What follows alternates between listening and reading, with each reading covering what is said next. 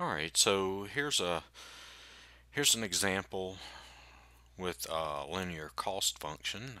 I'll have several of these examples. You can check them out if you go to my YouTube channel and just search linear cost function, and you should find them.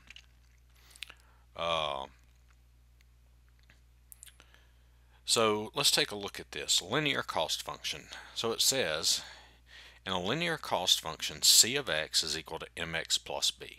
So this probably looks familiar. You've seen this for slope-intercept form of a line, y equals mx plus b.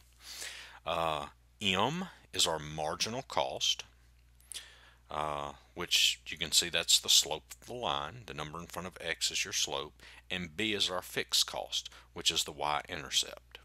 Okay. All right, so let's look at an example. Alright, so it says Toolworks spends $56,000 to produce 130 parts, achieving a marginal cost of $410. Find the linear cost function. Alright, so first, well, let's just write down our linear cost function. So c of x is equal to mx plus b. And then let's write down the information they give us. All right, so it says they spend $56,000 to produce 130 parts. Okay, all right, so x represents the number of parts. Okay, so 130 of them, they tell us, cost $56,000. So what does that mean? Well, if this is our cost function, if we take the 130, plug it in for x, we should get 56,000 as an answer. So how would we write that? Well, if we plug 130 in for x, or in other words, if we find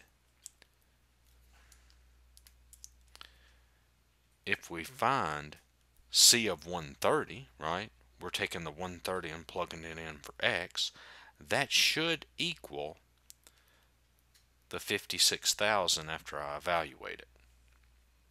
And then they tell me that the marginal cost is $410. Well, we know from our definition over there that our slope m is the marginal cost. All right, so let's take all of this information here and let's plug it into here and see what we get.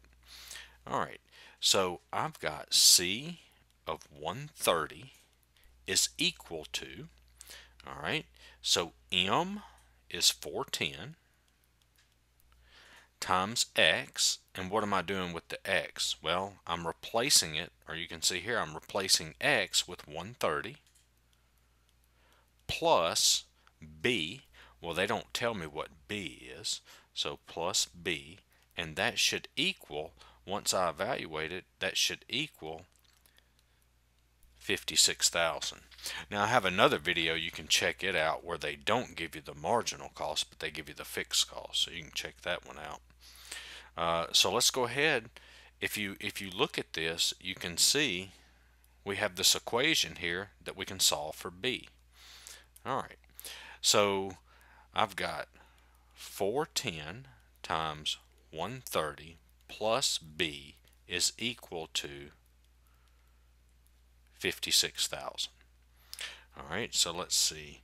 410 times 130, that is 53,300 plus b equals 56,000. And so if I subtract 53,300 to both sides, I get b is equal to 2,700. So look at this. I have b, I know m, so I can plug in m, I can plug in b, and that gives me my cost function. And so my cost function, c of x, I'll write it down here. My cost function, c of x, is equal to m, which is 410, times x plus b, which is 2,700. And there's your answer. Alright, so I hope this video helped. Give me a like, share, subscribe, check out my other videos, and thanks for watching.